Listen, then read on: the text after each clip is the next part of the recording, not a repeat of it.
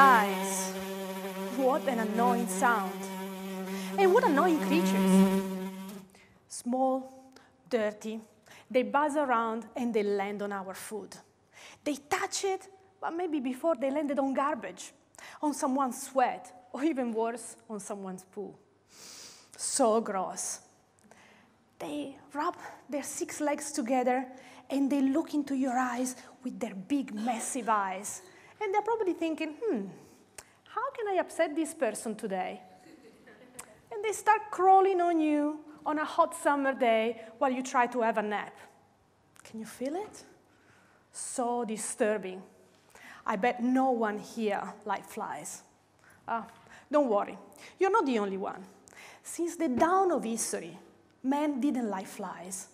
Because, well, apart from being annoying, they always have been associated with dirt, decomposition, and death.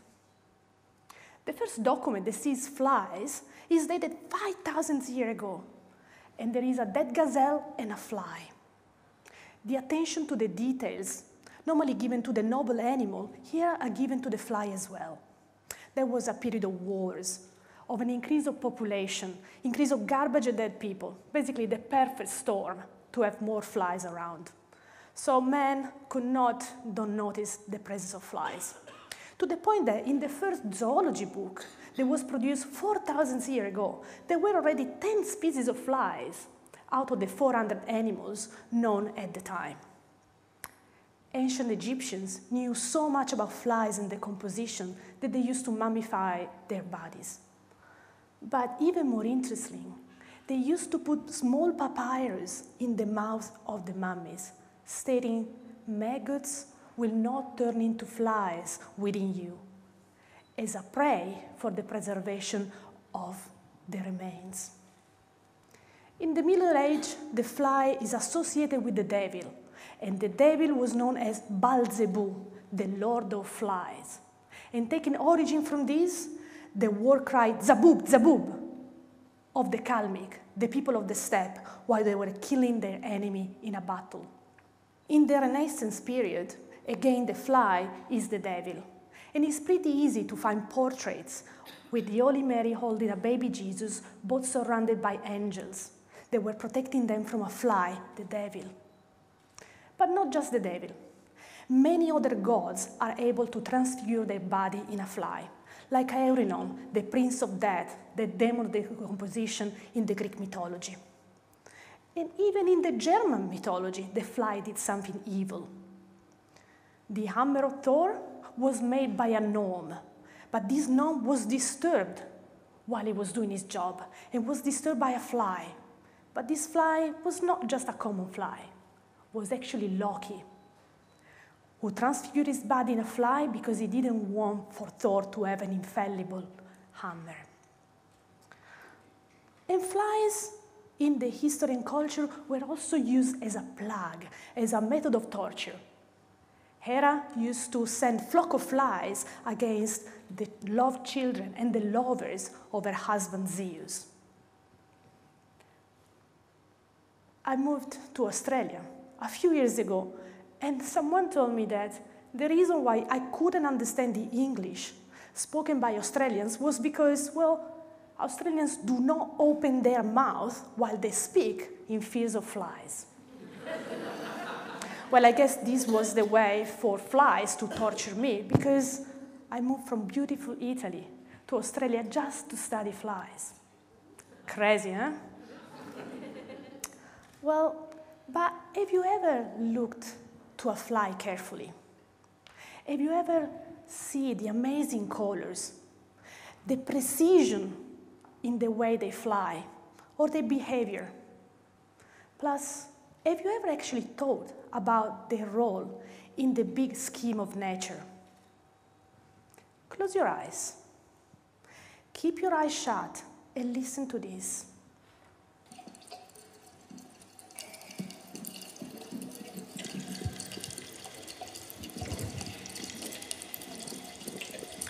Nature can be beautiful and can sound beautiful, like this fresh stream in a forest.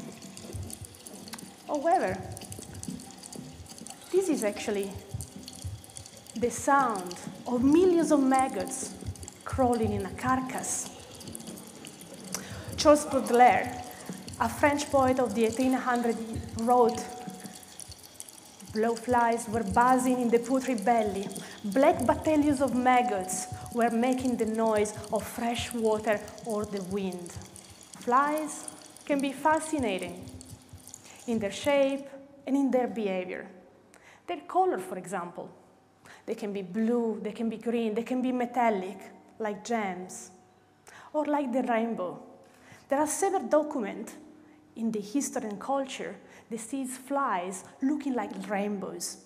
In the Bible, for example, in the Assyrian and Babylonian as well. The rainbow and the flies. Flies looking like a rainbow were the symbol of the renewed alliance between the man and the gods after a flood. And colors again. Flies can be black and yellow, like wasps or bees. These are harmless flies, but they look very dangerous. This is a mimicry for them to avoid predators. But again, there was a little misunderstanding in the history and the culture.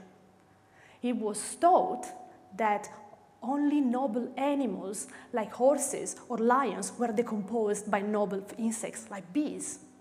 But common animals were decomposed by flies. There is a passage in the Bible that sees Samson going to visit the carcass of the lion that he killed a few days before, and he can see a beehive crawling in the lion. And the Egyptians again. Egyptians thought the fly was an holy animal because it was the keeper of the soul of the ancestors. But the behavior of the fly was the behavior of the best of the warriors. Impudent, long-lasting, and brave, the best warrior. Therefore, the best warrior were used to be awarded by the fly of the honor, or the golden fly. And even a woman was awarded with the fly of honor. And flies can be also helpful. Have you ever heard about something called the maggot therapy? Maggot can clean wounds and lesions. They were used a lot on battle camps to save the arms and the limbs of soldiers. And nowadays, they're used a lot in different hospitals, in particular to cure diabetic ulcers, as well as helping in the scarring of burnt tissues. So it's kind of a strange, controversial, and contradictory relationship, the one between flies and man. Now that you know a little bit more, do you maybe like flies? I don't think I was able to convince you. Well, give me one more chance. Give me one more chance to give flies the benefit of the doubt. Listen to this.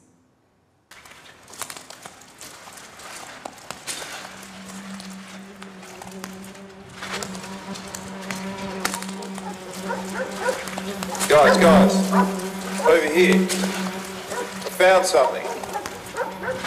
Can you hear the flies? There's a body. There is a body of a victim. There are flies. Believe or not, flies can be the key to solve a crime. Imagine a murder. Someone has been killed by a weapon or by poison. And the body is being concealed somewhere. In the city apartment, in the bush, in a suitcase, or even underwater. After some time, the body will be discovered. It could be still recognizable as a human body, or could be just a collection of bones. In any case, investigators and a pathologist will be called to investigate. This is what we call a forensic case, a case that will be investigated and prosecuted in the light of the law in force. Sherlock Holmes is not welcomed, because all around Sherlock Holmes do not exist.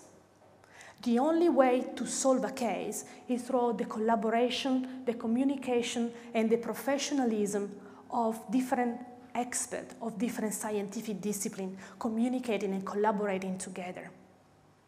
The pathologist, for example. The pathologist can be very, very helpful and powerful when the body is in the environment for a very short amount of time. he will be able to identify the cause of death and estimate a time since death. But in about 3 days of time, the situation can change drastically. The gut microbiome that was friendly while the person was alive is now taking over. The odor of the decomposition are attracting flies. They are going on the body, starting the decomposition process. In a hot period, in about 5 days, we can lose the 90% of the mass of a body. So basically, in summer, in about a week, we can pass from a body to a collection of bones, because fly ate everything. That means the flies can compromise a case. What we can do? Well, we had to think creatively. We had to think out of the box. The same flies that with their activity feeding on the body are destroying all the evidence that are pivotal to close a case, they are actually not stealing. They are saving, storing, shielding information in their tiny little bodies. Flies are no thieves. Flies are keepers of the secrets of the after death. And to unlock these secrets, the only way is to call a bug whisperer, a forensic entomologist. The forensic entomologist will arrive at the scene, will collect the insects and the information about the environment, especially the temperature. Back in the lab, the forensic entomologist will be able to identify the species of insects. And together with the environmental temperature, he will use the table of growth to identify a minimum time since death. Because basically, flies and insects are biological clocks. And time is pivotal in the investigation because it's the only way that can complete the crime scene reconstruction. And a right crime scene reconstruction is the only way to avoid miscarriages of justice. I said biological clocks, but flies are actually a little bit more than that because, well, they don't sign just the time. They can actually give way more information, so they're more like a smart watch rather than just a clock. For example, they can give you information about location. Flies look more or less all the same, but under the lens of a microscope, you can appreciate they are way different from each other. And they are different because they live in different environments. So if we find a body in the bush, and this body is colonized by insects, they don't belong to the bush, we have ground to infer that that is not our primary crime scene. The primary crime scene was somewhere else, maybe the city. Then the body was moved for some reason to the secondary crime scene, to the place where the body was found. So the flies, again, can give us information for the crime scene reconstruction. Location again, but on the body itself. The flies do not lay eggs everywhere. There are specific places on the body, and these places are normally not the hands, because they're too tough to be eaten by them. But if we find maggots on the hands of a deceased person, we have ground to infer that maybe on the hands there were lesions, maybe defense wounds. So again, this can give us information about cause of death, circumstances of death, and again, crime scene reconstruction. Something more about your smartwatch. What does it can do? Maybe give information about your fitness health, because you are what you eat, yes?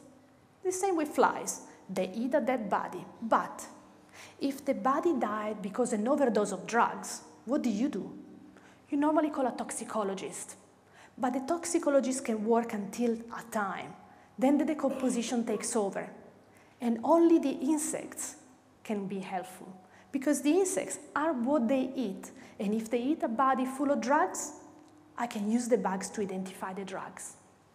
But you know, drugs affect your body, and they will affect also the body of the flies. So another question that the forensic entomologist has to answer to is, are these maggots on the body big because they are old, Or are these flies big because they're full of drugs? In our research, we found that, for example, methamphetamine and ketamine make flies big, or nicotine makes flies small. In our latest research, we are checking the effect of a little blue pill on the flies. What do you reckon? Flies are getting big, are getting small, or maybe just hard? Stay tuned, it's going to be published soon. Last thing about your smart watch is about memories. You store, for example, information with notes and also pictures. But it's the same with flies again. They eat the flesh of a body, but they don't choose what to eat. So if the flesh is mixed with body fluids, we will have information about these body fluids. And if we analyze the DNA of a fly, we can identify the DNA of the fly, the DNA of the victim, and maybe the DNA of an external, a foreign body fluids, maybe semen that can be present in or on a body.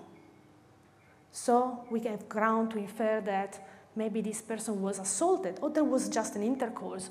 So again, crime scene reconstruction considering the people involved in the story. Pretty powerful. As you can see, Lady Justice is blindfolded, but flies can give her big eyes, 6 hands, and wings to fly high.